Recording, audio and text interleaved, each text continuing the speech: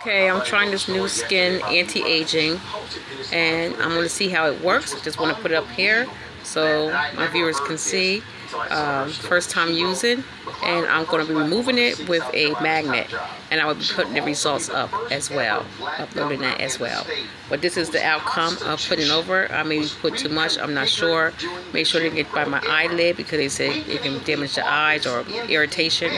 Bad for irritation in your eyes, but this is what it is.